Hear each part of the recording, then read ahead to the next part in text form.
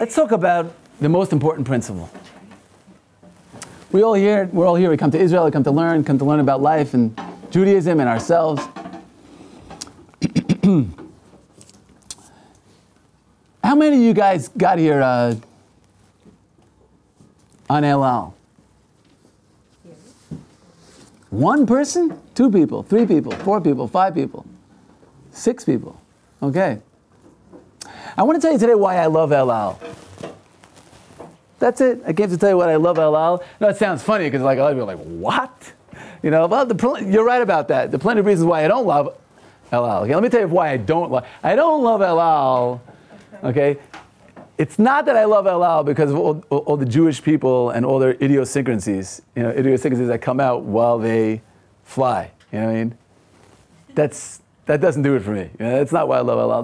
There's another Jewish factor here and feature that, I don't know, it has me thinking, and I want to share it with you. Before I get to El Al, I want to ask just by a show of hands, how many dog owners are in the room? Raise your hand if you're a dog owner. Do cat owners? No, dogs only. Dogs only.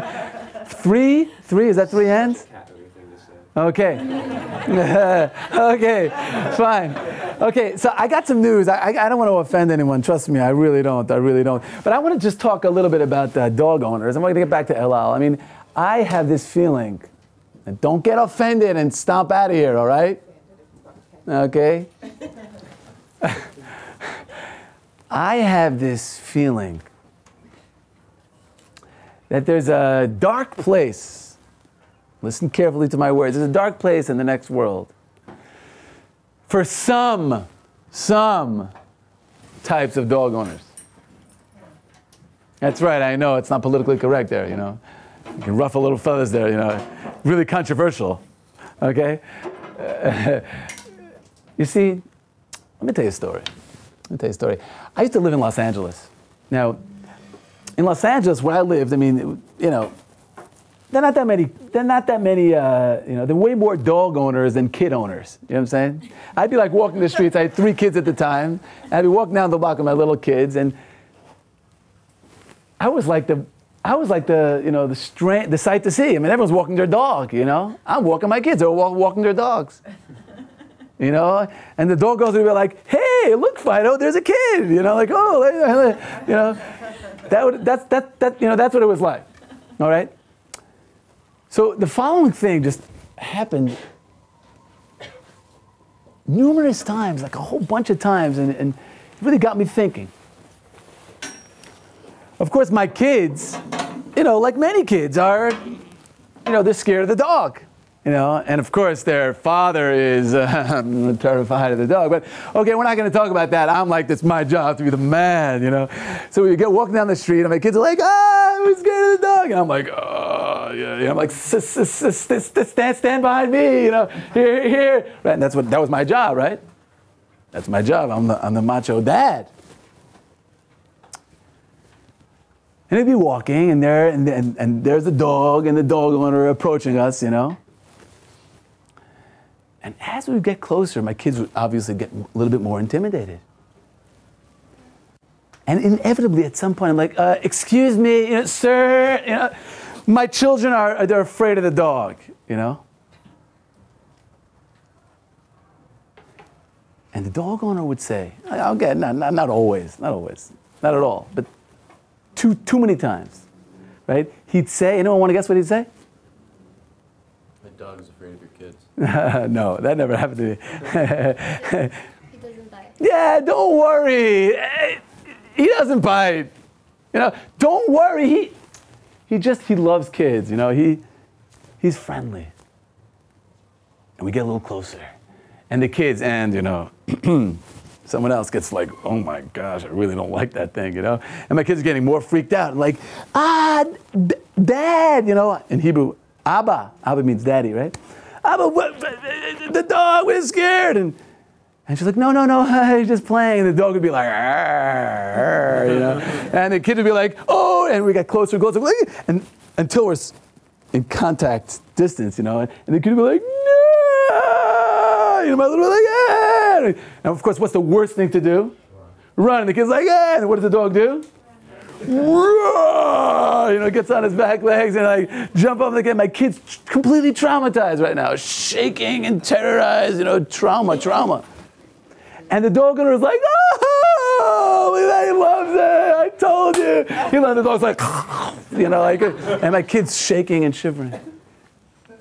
Think to myself, what are you thinking about my children's feelings? What's going on for you? How are you understanding the process of, you know, of my fright of these little innocent kids and their fear? Think about that. Just stop and just, you know, contemplate that moment. And after thinking about it numerous times, I realized to myself, you know what? These people are cruel. They're cruel. You see that? Like, they see, it's like, it's straight in their face. This child is experiencing fright. And they don't care. And I realized it's cruelty. You know, and I decided, you know, I want to show up with my pet lion. That was my plan. I'm going to stand around the corner, you know, and then there'd be like, you know, I'm going to be around the corner. I know what time of day those dog owners are showing up. I know, you know, I'd be like, and I'd come with my kids and my pet lion, you know, and turn the corner like, hey, good morning. Like, whoa, you know, like, come on, Simba, you know, and like, he doesn't bite, you know, too much, you know. And they'd be like, whoa, run. And guess what? My lion is twice, you know, that dog owner's size. And guess what? That dog is twice my kid's size. You see, what that dog owner is saying is, oh, don't be scared, right? It's not scary. What's he saying? He's saying, oh, it's not scary for me. That's what he's saying. He's saying, oh, I'm not scared. You see that? Oh, it doesn't bite me. Yeah, but it bites my kid, you know, or it freaks the heck out of my kid. You ever had that 6th grade sleepover party? You know, you had, you know, that experience? Right, and there's that one kid, you know, he's scared of the dark. Poor guy, you know, he's like a 6th grader, he's scared of the dark. And what does the bully do? You know, the class guy, what does he do? Come on, what happened? Turns off. Right, he puts in the closet, you know, like shuts the light, you know, the kid's like, hey, get me out. And the guy's like, the monster, it's going on, right? And he goes, oh, so, what do you mean? That kid's scared. Oh, no, it's fine, it's dumb, you know. You try to explain it to him. Listen, it's really unintelligent. There are actually no monsters in there. You know, like, what do you mean? Are those fears real?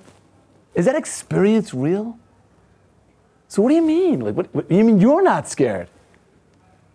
Sounds like my dentist, you know? I'm like, is it gonna hurt? You know, he's like, it's not gonna hurt me. You know, I'm like what are you trying to say? You know? You know, so often, you know, you walk in the park, you know, you like try to get away, maybe smoke a little joint there, you know, and you're like off on the side, and you see the babysitter, why are you laughing? We'll talk after class, okay? So you know, so there's that, you see, like, there's a babysitter, you know, like chilling out with a kid in the park, you know, and you see, you know, they're walking, and the kid trips, right, and, you know, scrapes his knee. And too often, the babysitter, okay, sometimes she doesn't even notice. She's on the phone, you know, she never notice, okay? But let's say she does notice. You know, they go like, my knee. What is that? And what does she say? Too often. It's okay. Nothing happened. You ever hear that? Nothing, it doesn't hurt, right? You ever hear that? Doesn't hurt, nothing happened. What, nothing happened? My knee, what do you mean? Look at me, my knee is scraped. You know, there's even a drop of blood, you know, if you're looking up with a microscope, you know? It hurts. Right, but that's what she said, it doesn't hurt me. In other words, that is just a lack of sensitivity. That's, in effect, that's cruelty. Just unable to see someone else into someone else. I want to think about that with you today. Now, let me get back to El Al. I forgot. I'm ADD. El Al. I'll tell you why I like El Al. See, let's go back to my kids. I'll tell you a story. Once I was flying, I don't remember, maybe we were flying to New York for the summer or back or something like that. It's quite a few years ago. I was with my kid, and I got some wild kids. I mean, you've seen them. You think I'm wild, and my kids some of them are like really wild. So my little boy is like, he's like trying to, he's misbehaving. And I remember, it was not an El Al flight. It wasn't, because how do I remember? It was Lufthansa. It was a Lufthansa flight. And I remember, which is a German flight, I remember because the stewardesses were walking around saying, black tea, schwarze tea, black tea, schwarze tea, schwarze. And for weeks, my kids were like, we got home and we heard our guests, and my kids were like, schwarze tea, black tea. I'm like, oh man, Yeah. So the point is, fine. So they're all prim and proper. There's Lufthansa, and my kid is like, okay, I'm opening the window. I'm hot. I'm like, no, you can't. I don't care. I'm like, you can't do that. Fine. And he's making noise, and you're not supposed to make so much noise. This is Lufthansa. I'm like, shh. So my little Chaim, he says, listen, I'm going to the bathroom. I say, why? He's like, I need to scream. You want me to scream? I'll go to the bathroom and scream. I'm like, all right, knock yourself out, So he goes to the bathroom, and finally I'm like, fine, some peace and quiet. I try to change my seat. No, I'm just kidding. Peace and quiet. And fine, 10 minutes later, about 10 minutes later, he comes back, and his face is white.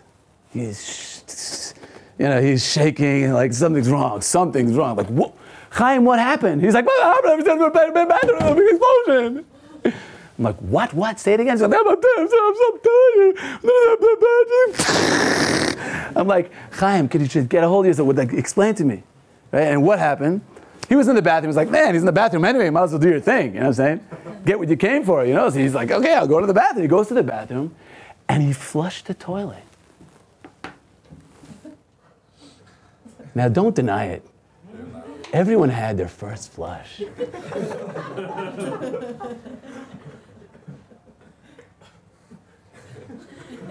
But my son was like 8, 9 years old. And he was so terrified. And he was, and he's right? He was sure that the plane exploded. I mean, there's something, we're going to crash. When he flushed the toilet, And he comes racing out, like pulls his pants up, And you know what? I thought to myself, like, oh, poor thing. And I want to tell you about El Al. El Al, anyone know the word Dvar Torah? Translate that word Dvar Torah. Can anyone help me? What is Dvar Torah? Words of Torah. Okay, words of Jewish wisdom, let's say. Just looking for a broad translation. Jewish wisdom. El Al has what I would call maybe one of the most brilliant and inspiring Dvar Torahs I've ever heard. I mean, it just sums up Judaism. It goes like this.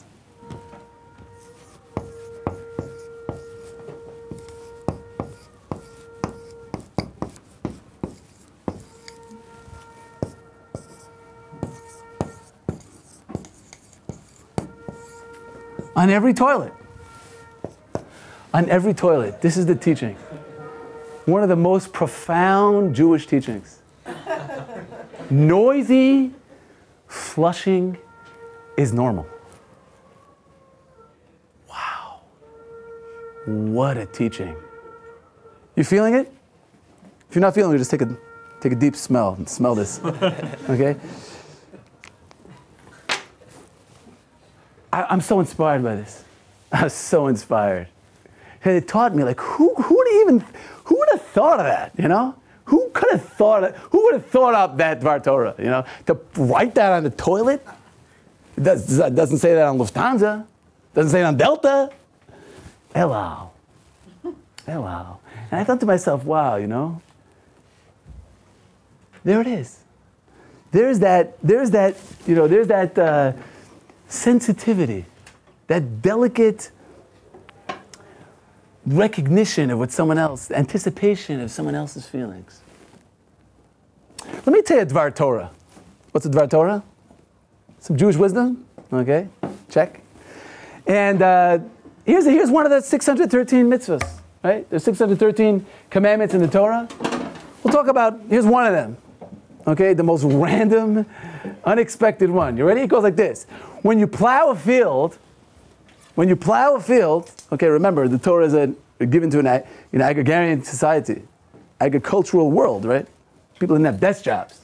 Okay? You're going to plow your field? Well, you listen up. Okay?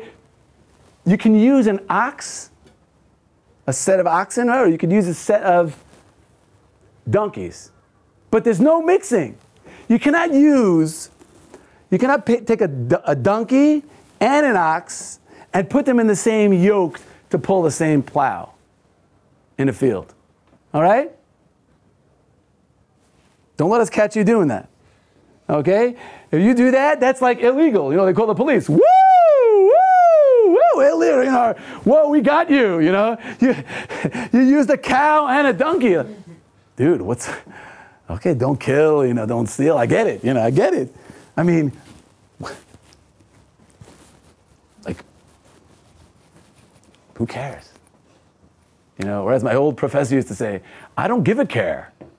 You know, like, who cares? Like, what does that have to do with it? Is this meaningful? What's the difference? God could care less? What does God want? Anybody? Any creative thinking? Anybody? Show some sensitivity. Yeah. Okay. You're onto me. You're a genius. You're a genius. Hey, what? Show it to me. Yeah. Maybe because it's how the animals will feel about each other. Explain. Maybe the donkey would get jealous of the cow or the ox because it's bigger. Bigger. Okay. That big buff dude, you know. And I feel like this small person. Okay. Okay. Yes. What's your name? Rafael. Rafael. Where are you from? Chile. Chile. Nice. Okay. Maybe one is stronger than the other one, and one is going to push most of the weight. Great. Now, it's not fair. This cow is just much bigger, much stronger. It's a giant animal, right? The donkey is much smaller, right? And it's like getting pulled along. You know, it can't move as quickly. It can't carry as much, right? It'll be unfair. Good. I want to share with you. I don't know how to say this. It's just something that it makes me. I feel like so proud to be Jewish. And I'm telling you, I say this and I feel like it kind of sounds kind of weird. I feel like just my heart swells. I feel like, wow. Who could listen to this? Listen to this.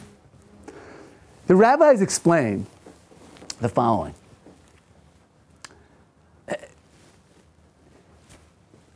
There are certain laws about that make an animal kosher versus not kosher. Anybody know? What makes a farm animal kosher to eat? Yes, yeah? Split hooves and choose its cut. Nice. It chews its cut. Okay? Split hooves and chews its cut. Okay? You got a farm animal that split hooves and chews its cut. That's called kosher. That's what it says in the Torah. That's what it says in the Bible. Donkeys gonna be jealous Okay? of the ox. So listen carefully. Listen carefully. Mr. Cow, right? It's kosher, right? Mr. Cow's Jewish. Okay? So right? That's how you know it's a Jewish animal, because what does it do? It eats a lot. Okay? That's the clear sign, the telltale sign that it's Jewish, right? So it eats a lot. Now how does it work? I know it's kind of like maybe some of you guys not so nice to talk about this stuff, but I gotta explain it. You know, it's not so pleasant. But basically, okay, we'll try to keep it simple here. Basically, the animal regurgitates. Okay, the cow has a few different stomachs, 4 stomachs actually. It eats and then it kind of like brings it up a little bit and eats it and swallows it again into a different stomach and then brings it up and continues. So picture the scene. Mr. Cow and Mr. Donkey are, you know, just enjoying a nice, pleasant morning of plowing in the field. And you know what? It's hard work. And they're getting tired, it's hard work, and they're getting hungry. I mean, they want to stop for lunch. But all the hard day's work, you got to do what you got to do. You got to bring home the bacon for Miss Cow, you know what I'm saying? Mrs. Ox, Mrs. Whatever, Mrs. Donkey. Anyway, so they're plowing, and suddenly, the donkey, as hungry as he is, notices that Mr. Cow somehow, got lunch. He's eating lunch. Man, that's selfish. I was going to say selfish pig. That selfish cow. How did he do that? That's unfair. And of course, he's enjoying it. He's chewing, right, eating lunch, and the cow and the donkey is like suffering and in pain. And it feels it. It could feel it. It sees it. It's chewing. Now, of course, the donkey doesn't have that. It's not kosher. It doesn't have that Jewish. Donkey's not Jewish, right? So it doesn't have that Jewish mind. It doesn't realize that the cow's not eating lunch, right? Mr. Cow is reviewing breakfast, right? That's really what's happening, right? He's not eating lunch at all. Don't worry, he's not ahead of the game. You haven't missed out at all. But it makes no difference. Because that's what the donkey considers and perceives, that's what the donkey thinks, it's illegal. It's unfair to the poor donkey.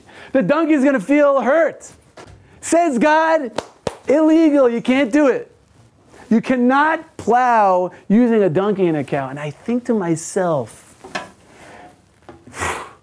who could have thought that up? Who could have imagined? I mean, just think about it. Where does that sensitivity come from? I feel just so proud. This is like, what a level. What an exquisite, beautiful, way of living, way of thinking. Sign me up,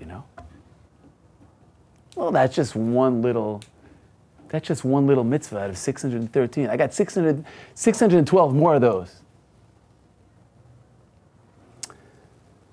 What's the most important principle in the Torah? There's one God. Love your fellow man. Anyone else? Well, the most important principle in the Torah. Well, let me tell you a story. Okay? Let me tell you a story. Once upon a time, there was a great rabbi. His name was Hillel. Hillel was a great scholar and if you know something about Judaism and Jewish scholarship, in Judaism, scholarship, that's the easy part. It's not about how much Torah, how much Torah your mind can travel through. It's much more about how much the Torah can travel through you. Right? You hear that? So any really authentic, great, truly great rabbi doesn't just have a good brain, right? He's a developed man. He's a developed person. He's imbibed and taken in so much godliness that he's just on a different level. So Hillel was well known, and one time these two people had a debate. They said, that guy Hillel, he's a sham, he's a fraud, he's not real, they're not the real thing. They said, I'm telling you, this guy, he's so righteous, he's so good, he's so wise and pure and kind and refined. And the guy's like, nah, I don't buy it. He goes, okay, let's have a wager.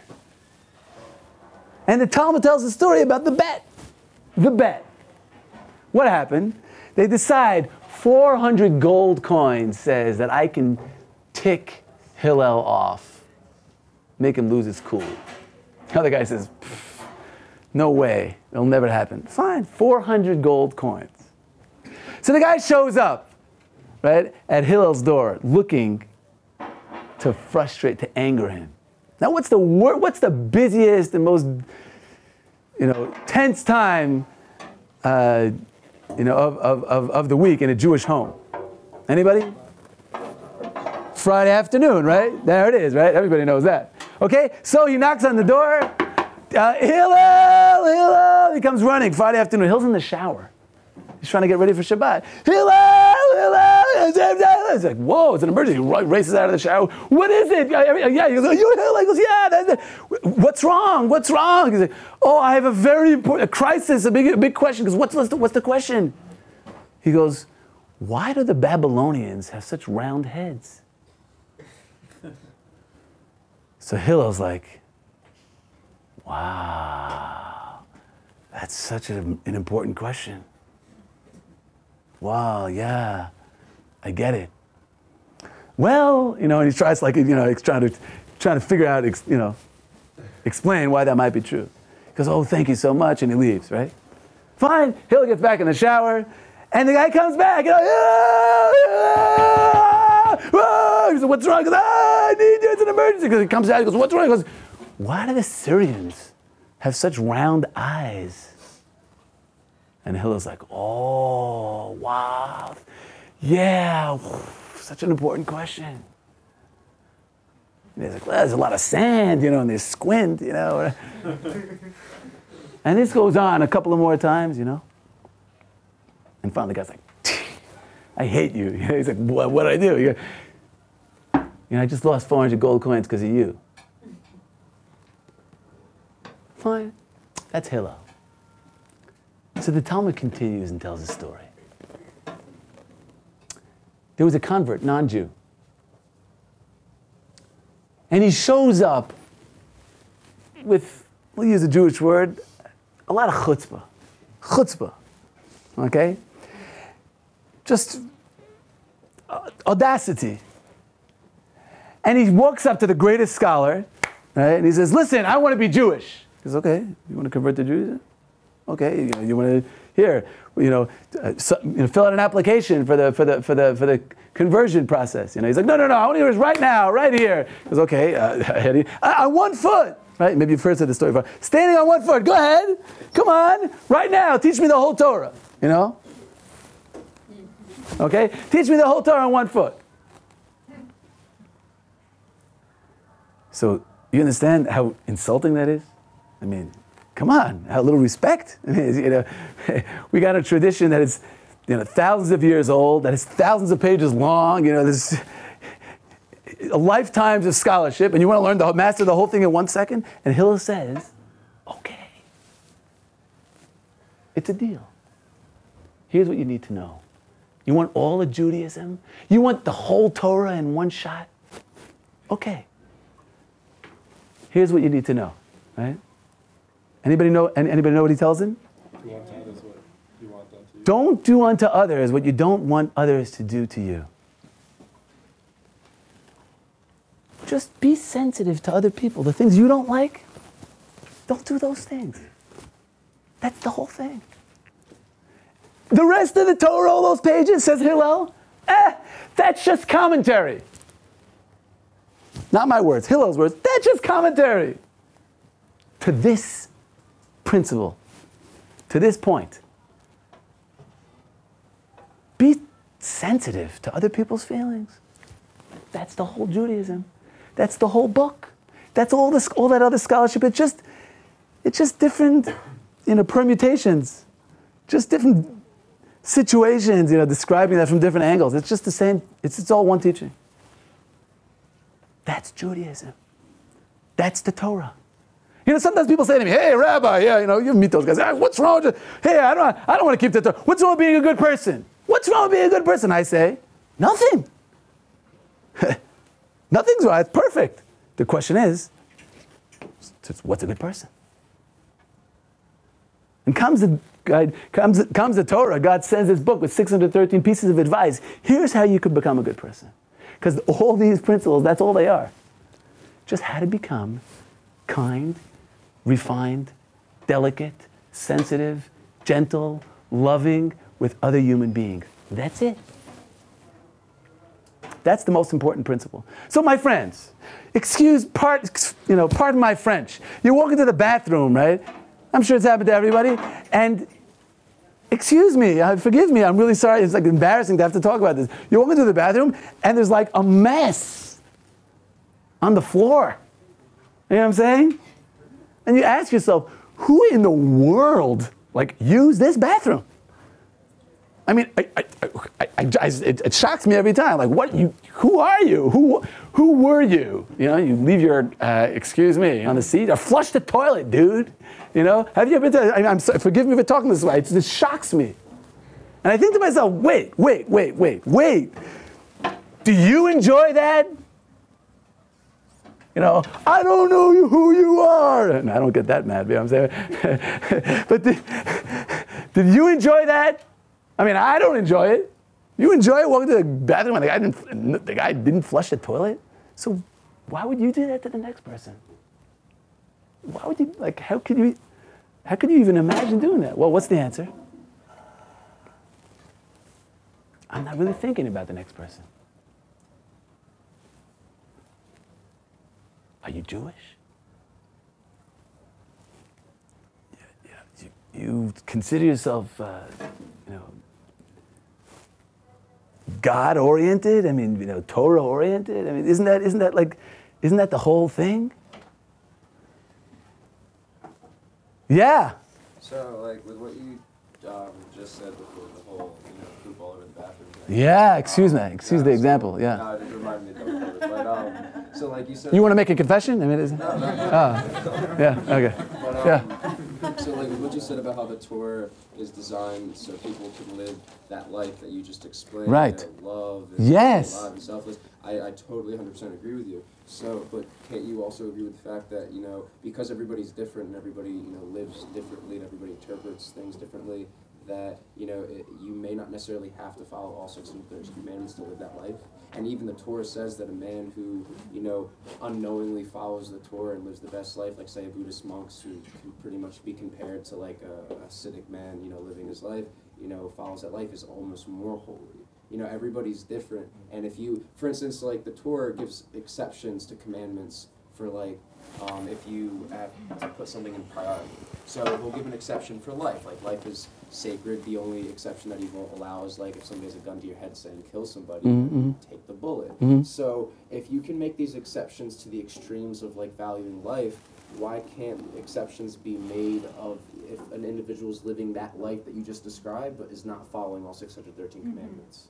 Like, why does it have to be such an extreme as like life has to be on the line rather than just living that life is on the line, and therefore, do you get what I'm saying? I think you're saying more than one thing, no, but no. let me respond with this. But do you think it's most important to live the life that you just described, period? I'll tell you this.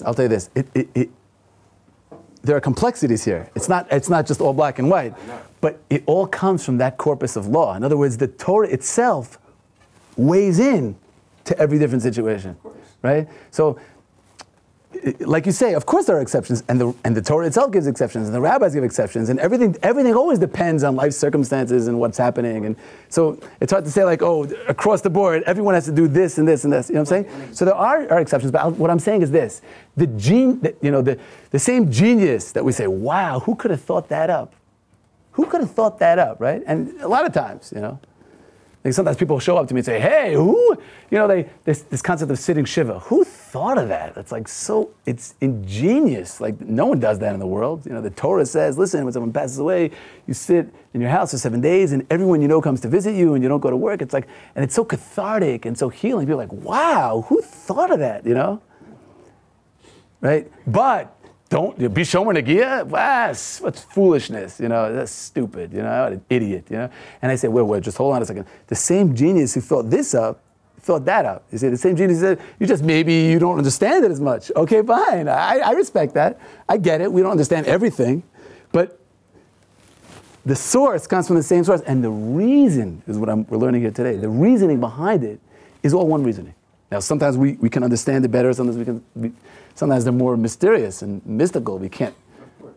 Esoteric, yeah. I've talked to rabbis, about the same concept, and it's even like Rabbi Berger says, like there's no Jew out there that lives by the 630 commandments. Right. It's actually impossible. Right. Yeah, exactly. So, like that being said, this this genius, this design, which I believe in. I really hold dear in my heart that designed this. Like, if no Jew can follow the 630 commandments, then why is it like frowned upon? For instance, for me, I pray 3 times a day.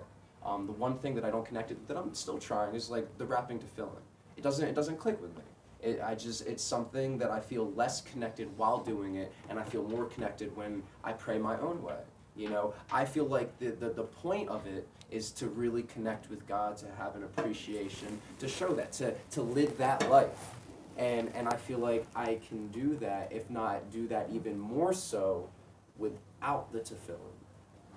And there's certain things that I love, that I agree with, that I live my life by, that I'm becoming to adjust. But the whole, and that's just like one example, And in my opinion, I feel like if somebody is living that life that you described, before you went on the whole poop tangent in the bathroom, then that is what's most important. And it doesn't have to be an extreme, like you can break Shabbos to save a life. You can break or not follow certain mitzvahs if you're living that life and being a good person, being a good, productive member of society.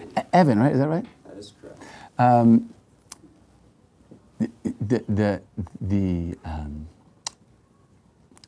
It's like a shame because I just gave a bunch of classes about tefillin. Right? He could tell you. It's just a matter of understanding. A lot of things are hard to understand before you figure them out. You know what I'm saying? So you have questions, and that's great. Perfect. I encourage that, right? But I just encourage the struggle, the analysis, the examination, instead of just,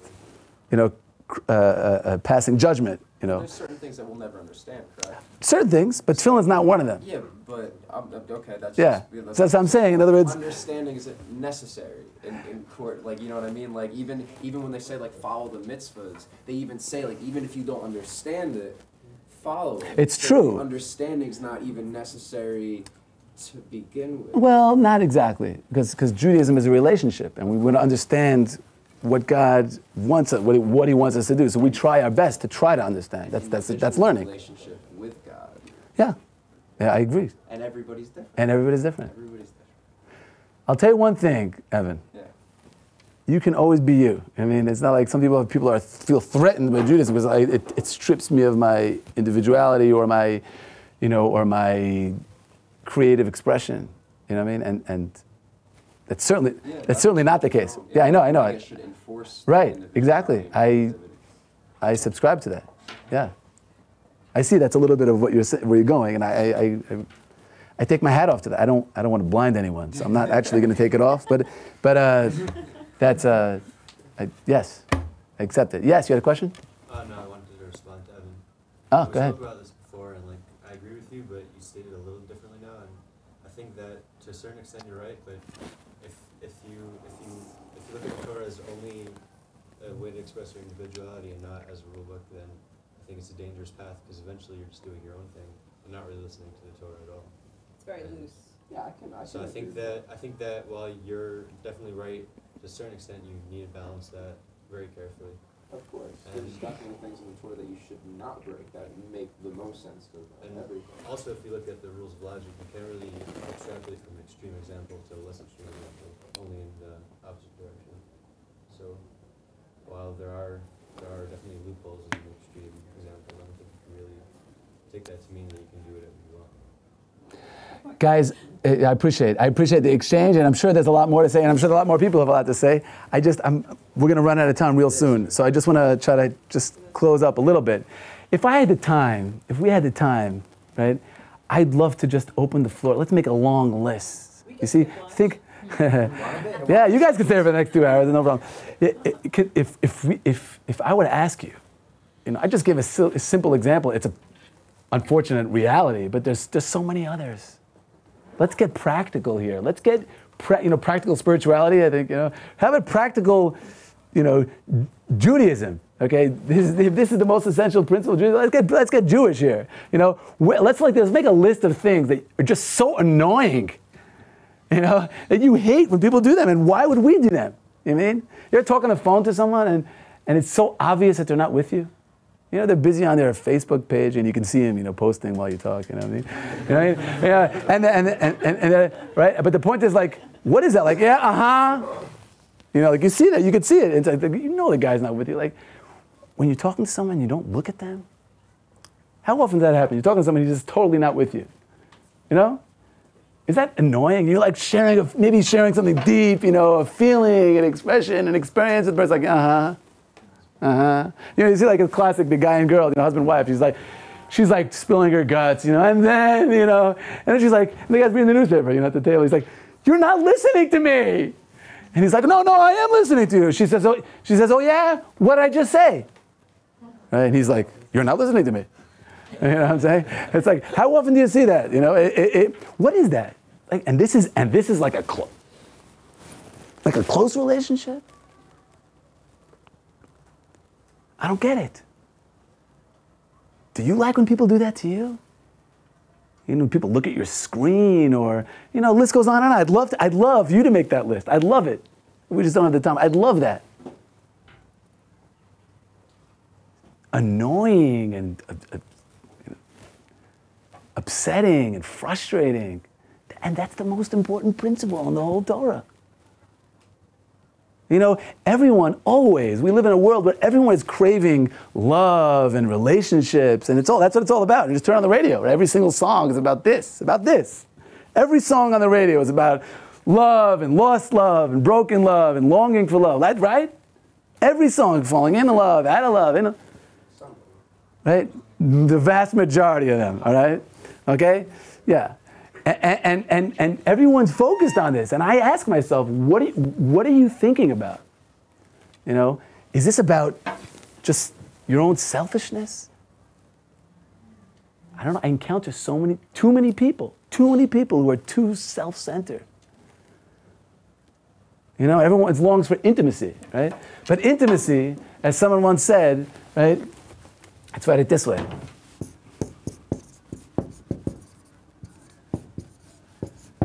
Intimacy is really intimacy, right? That's the truth about intimacy. But that's the problem. That's the problem.